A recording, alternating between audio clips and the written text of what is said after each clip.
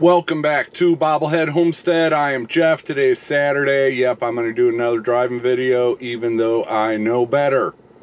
I never claimed to be a good YouTuber. Anyway, so I love this Toyota Sequoia. I really do love it. Neighbor next door came over the other day and changed out the bumper and the fender. Yeah, well, we'll go take a look at that. That beeping you hear is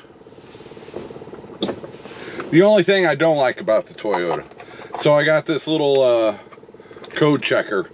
It's got a problem with the secondary air intake jigamarole, and so if I don't clear the code, the car goes into limp mode, and that just slows it down. You can still get up to 55 miles an hour, but it just slows it down, and so you overdo it. Anyway, so I actually took it in and the mechanic tried to get it fixed, and he didn't fix the right part, and I ain't got the money to take it back. But so like every 3 times I start it, I have to clear the code. So yeah, I just cleared the code.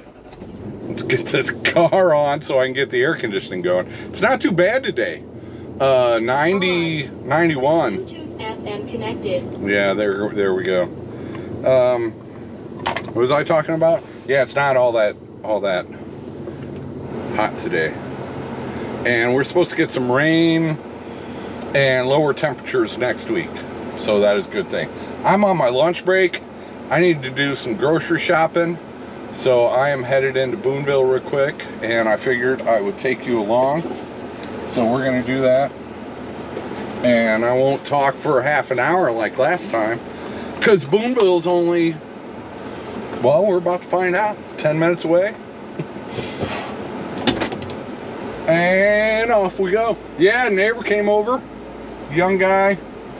He had already taken the bumper and the fender off of my twin donor car, so that was ready to go. And I don't know, it took him, he didn't have all the right tools. He had to use my junky old tools, but probably less than 2 hours, and I was annoying him by talking all kinds of stuff while he was trying to work. But yeah, I'll show you a little later. It's a little bit noticeable. There's just a slight different color tint to the parts from the other Toyota onto this one, but I don't care. This thing has 213,000 miles on it. What did it have when I bought it? It had like 205, and that was over a year ago. But yeah, I like it. It is gets about 16 miles per gallon. Yeah, I would love to have a third vehicle. You know, a little sedan, or you know, what I'd really like is like a Subaru Outback. That would be cool. I've always wanted a Subaru Outback. I had a Subaru Forester, but something that gets better gas mileage, so you know, I can set the cruise, go to Russellville with, you know, 25 plus miles per gallon. That would be preferable. But yeah, gotta make the money first before I can go that route. Speaking of future ideas, that's why I wanted to make this video. After the last one, you know, just whining and complaining, let's talk some more about my future plans. I don't always like sharing them, because then you create expectations that you're going to do everything you say you're going to do, and sometimes that doesn't work. But I'm going to risk it.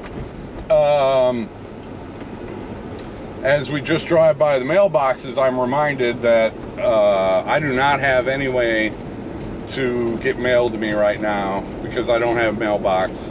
And they've started, my Waldron address, they've started sending it back if you send it there. So I'm working on it. It's also what's holding me back from fiber optic. They tried to send me the sign-up form, and I don't have a mailbox, so I got to get a mailbox up. Yeah, got to do that. And once I have a mailbox, then they'll let me sign up for a PO box, and then I'll have all that set. So I know a couple people asked about that situation, and unfortunately right now there's a PO box in Waldron that I share with Drew, and Drew is still, I don't know if he re-upped it or not. I don't, the bill was due, and I paid like the last 2 years, but I left him with the bill on this year. And I don't know if he renewed it. I think he said he was going to renew it. But, so if he did renew it, which I'm pretty sure he probably did, then that'd be the only place he can send it. The thing is, I don't go to Waldron, you know, and he doesn't come up here, and so that's a mess. So thank you for thinking of me. Hold off until I've got my mailbox set up and have my post office box done. Maybe we can get it's supposed to be a lot of rain like Monday and Tuesday or something, but maybe we can get that mailbox up next week. That would be good, because I've been jonesing for that fiber optic internet for a while. Starlink is all right, but it's $140, and the fiber optic, and that's not even, the fiber optic's $80, so that's $60 cheaper, and it'll be a heck of a lot faster. And yeah, so I'm waiting on that. Speaking of fiber optic, once I do get the fiber optic, I've always been hesitant to do a weekly live show, but I think the time has come for me to do that. And an idea I've had, at least for some of them, would be to do a live show either before or after having a group dinner. You know, we got Black Sheep Project and Our Mountain Home right there. And I like entertaining, and I don't have to do all the cooking. Liz was really enjoying my oven because they don't have access to one. But so that's one thing I'm really thinking about is, and then inviting one of the other YouTube channels, or just anybody from around the area. And then you can join us for the live either before or after the dinner. You know, there's all kinds of channels around here, and you know, it'd take me a year to get through them all. But yeah, just create community, have a good time, have a good meal, and I think that'd make for some entertaining live shows also. Getting all the different channels to come over for dinner one week. One thing I don't know is when. Some of you out there might be smarter than me on what times are available to go live, because everybody's got a time slot, and you don't want to step on anybody's toes. It's kind of inevitable at this point, I guess. But what would be a good day and time for me to do a live show? And then I also want to think about, you know, what would be a good day and time for other people in the area to come over for dinner? You know, like, I'm not leaving anybody out, but just like O'Rourke's Littlefield, you know, they're great party hosts. I'd love to invite them to dinner, come hang out with me and the other YouTubers on our lane. And then you got to think about the winter too, when it gets dark, because I've got a tiny house. I do not have a living room. I have only one chair in my house, and it's probably going to stay that way. I might have a second chair someday, I don't know. So I'm not set up to entertain people inside, so it'd have to be outdoors. And then, you know, in the winter it's cold and dark at dinner time, so this might not be a year-round thing. We'll see. Maybe it's so popular and I get 1 million views that I can set up a little YouTube studio or something, you know. And it's going to be hard for me to go live from inside my tiny house. I don't have the incubators going, but they are loud. They are loud, and they'll probably be going all the time, and that will be hard for me to go live from inside the house. So yeah, my dinner and a live might be seasonal, and that's just how it is. But I would like to do it, you know, starting whenever I can. Because, let's see, Micah and Liz Black Sheep Project, they go live on Monday nights at 7 o'clock. Jen and Wiley are Mountain Home and Working with Wiley. They go live on Wednesdays and Fridays at 4 o'clock. And once I got fiber optic, they're all welcome to come do their lives from my place. Unless I'm gonna let them borrow. You know, once I got fiber optic, I've still got that Starlink, and I can keep it on for maybe a month and let them try it out, see if it'd be worth it for them. But 140 bucks is just ridiculous. But you know, it is better than nothing. So yeah, tell me what day and time. Leave a comment. What days and what times are open for me to do a dinner and a live. We can either do the dinner before the live or after the live. You know, if we go like 4 to 5, but I know 5 to 6 is already taken on Wednesdays and Fridays, so I have no idea when it'll be good. So that's one of the future plans that I'm looking forward to, and I'd like to do more meals. Somebody suggested grilling out. I do not have a grill.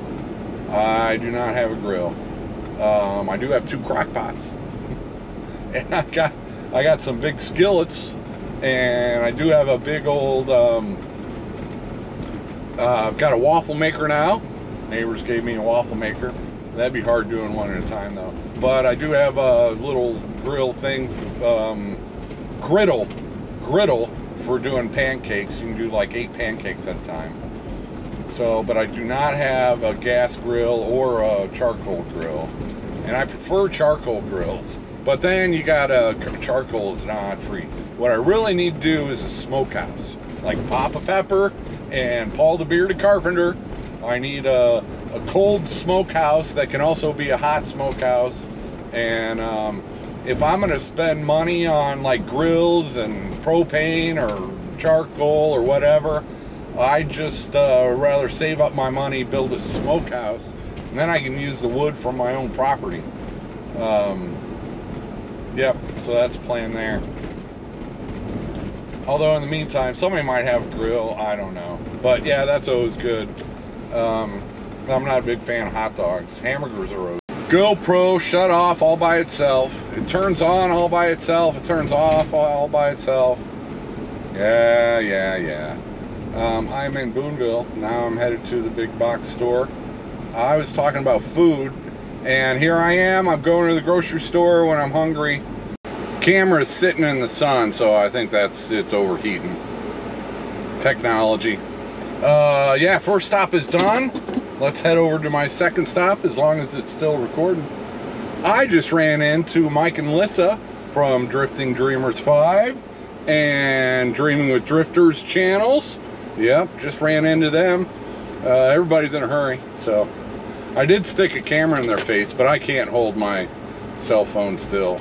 So, but anyway, I'll probably put a clip in here.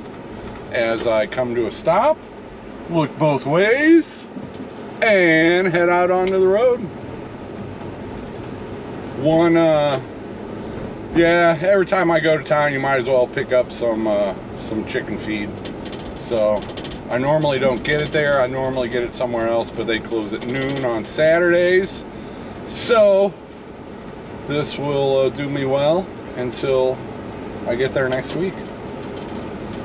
All right. Yeah, this is one of the benefits of Boonville, if you want to call it that. Oh, I got my back window. I have to roll down that back window so I can open the back hatch. That's another thing that's a little bit irritating. I will fix that someday. I have to order a new part, and then it's a whole pain to take that back panel apart and rejigger it, and yeah. But I will get that someday. See, I'm talking about all the stuff I'll be doing someday. And oh, where they parked? Yeah, this thing is not the easiest thing to park in the world, is it? It's not too bad. It's better than that Suburban. Sorry, dude. All right, time to get some groceries. And pro tip: This one at least, I think most Walmarts have like a clearance aisle where they just got and it's usually in some corner somewhere. Sometimes it's up front, but that's where I got a $12 brand new crock pot the other day. So, you know, you see something like that and you can't pass it up. And yeah, I'd like to, you know, barbecue, you know, shredded chicken sandwiches, and in the winter, chili, and my chicken pot pie stew on biscuit stuff. I can do that for groups. And so yeah, having 2 crock pots will be very handy. All right, gotta go shopping. I'll catch you on the way home. Grocery shopping is done. I got some pancake mix, some breakfast sausage, some hash browns. I want to do a test run, do a little breakfast test run before I invite neighbors over for oh yeah, breakfast for dinner. Why not? That's something that I can do. All right, let's get out of here and I can start talking on the way home. I don't know what this Nissan's doing, but yeah, one thing about, I need to get my kitchen together. I do need to do that. Those cabinets, the lower cabinets aren't set in place with the drawers in them, so most of my kitchen stuff is still sitting in boxes and tubs in the kitchen. So yeah, that's going to be one of the top things on my list once I've given up the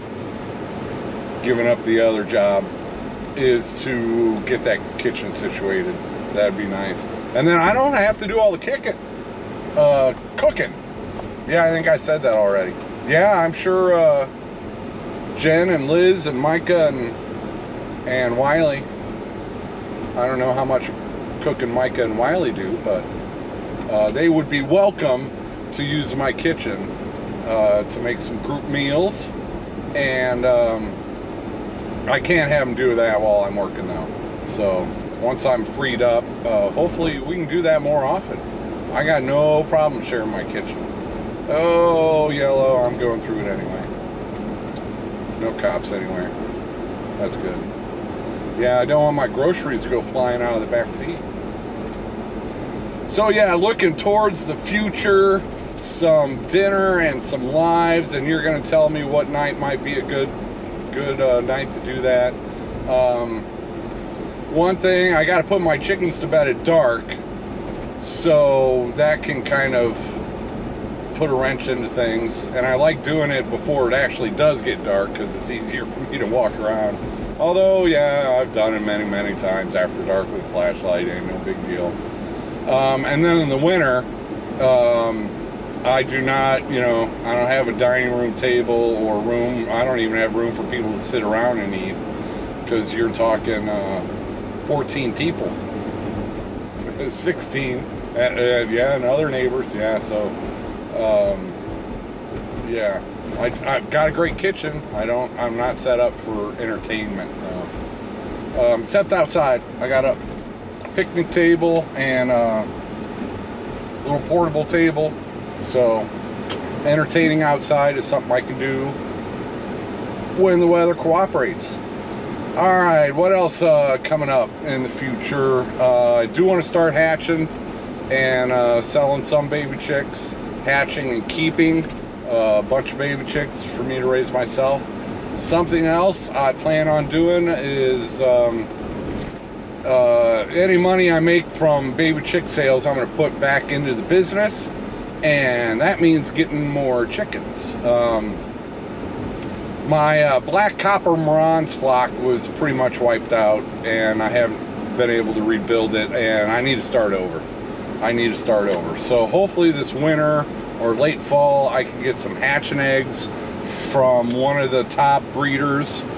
And I want both dark egg colors and you know, close to the standards of perfection. And those will not be cheap hatching eggs at all. And I'd like to get as many of them as possible. Ideally, you know, the pros will tell you start off with 100 baby chicks and select the best ones from there to start your breeding program. And so I'd like to try something like that. I don't know if I'll be able to afford that many Moran's eggs. And there's already a few breeders I've got in mind. There's one in the Hot Springs area. There's one in Oklahoma. There's two in Oklahoma. Paragon Ridge Ranch, they're another channel. They got some black copper Morans. So, and they've got them from a variety of places. So I haven't picked who yet. We'll see if anybody's got them available and what the prices are. But I would like to start over on black copper Moran's flock. I do still have blue-black splash copper Morans from, they originally came from Deer Run Farm in Maryland. I got hatching eggs and baby chicks. And so I've got enough of them, I can rebuild that. Those are not, blue and splash are not standards of perfection.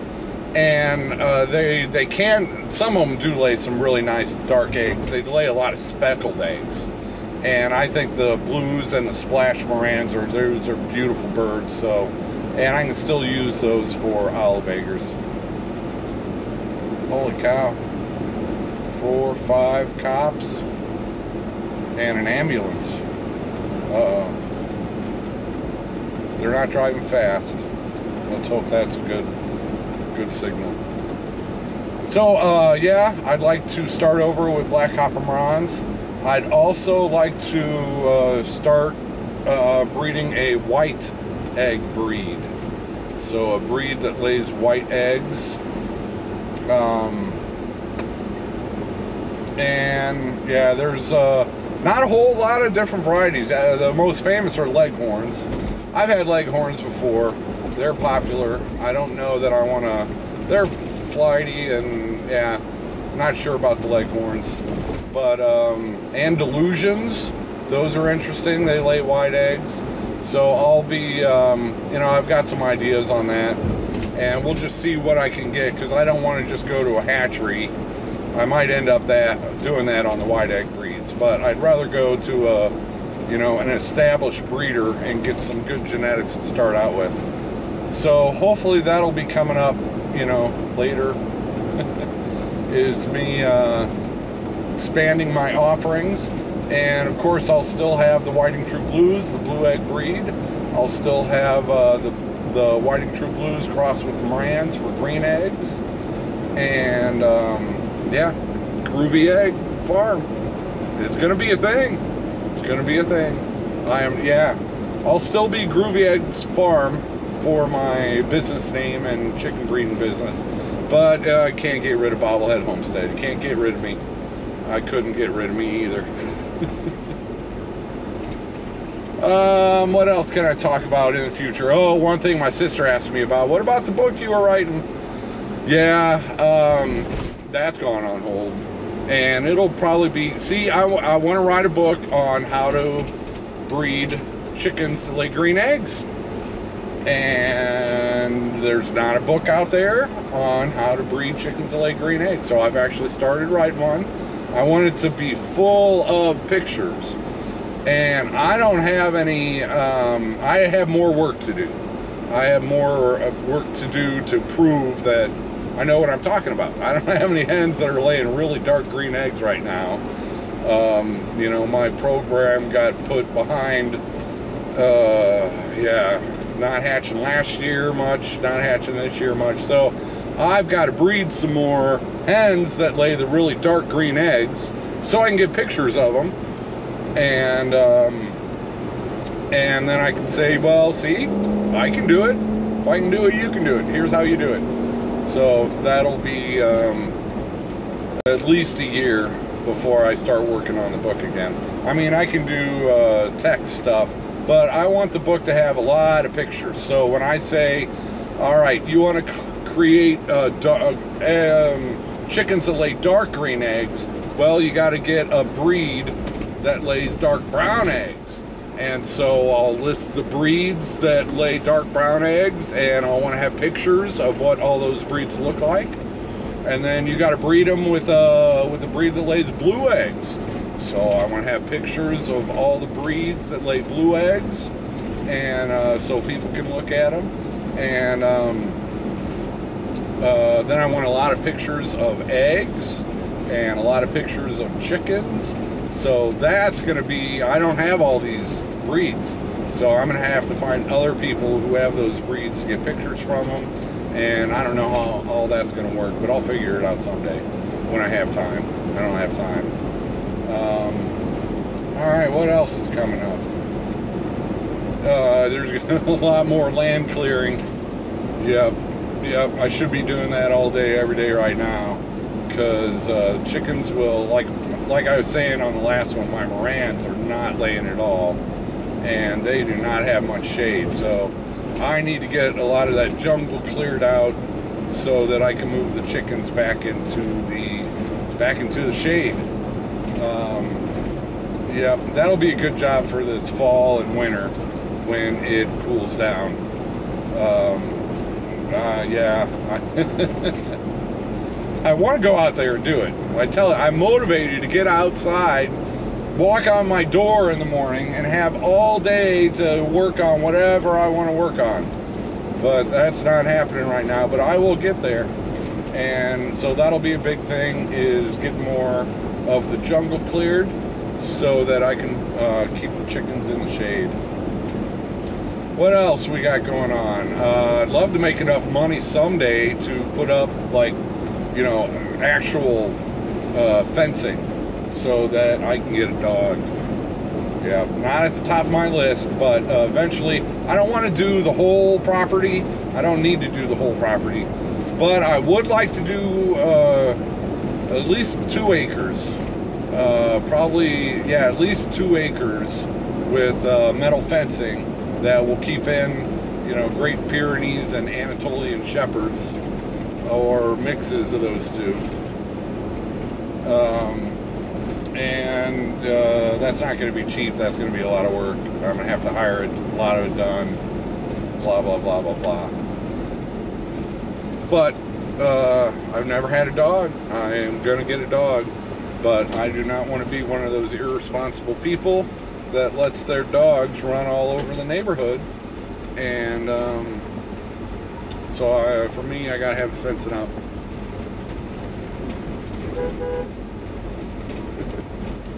Mike is out working. Yep, I am almost home. Oh yeah, people always keep telling me they're gonna steal your chickens. This is a dead end gravel lane. One way in, one way out. You can't do a snatch and grab on chickens. You might get one, or maybe 2, but ain't nobody gonna park in front of my house and walk back and forth with chickens in their hands. And they're definitely not gonna do it at night. And they'd have to figure out how to turn my electric fence off anyway.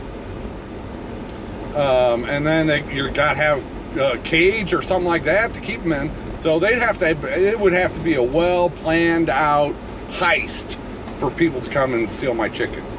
Ain't nobody just gonna be driving by and say, oh look, chickens, I think I'll steal some of them, because it's a dead end lane and ain't nobody driving by that's looking to steal chickens. So yeah, don't worry about chicken thieves. I mean, it could happen, anything could happen. I've been ripped off before. Never had chickens stolen though. So yeah, no worries about chicken thieves, because you need a crew of, like, if you want to get all my chickens, you're going to need a crew of at least 3 people. You're going to need a big old truck or a van or something to throw the chickens in. Got to have somebody holding the door so the chickens you already stole don't get back out. And those chickens, they're going to cause, you start going in there in the middle of the night, they're going to cause a ruckus and wake me up. And everybody's, this is 2024. This is 2024. Everybody's got game cameras and cameras everywhere. I've got a car sitting out there that I can lock and put a camera in and point it out to the front lane. And so don't be coming here with any nefarious ideas, because you'll get caught. You will not be successful. All right, I'm home. Got to get some groceries inside before they melt. Thanks for watching. Thanks for everything. And take it easy.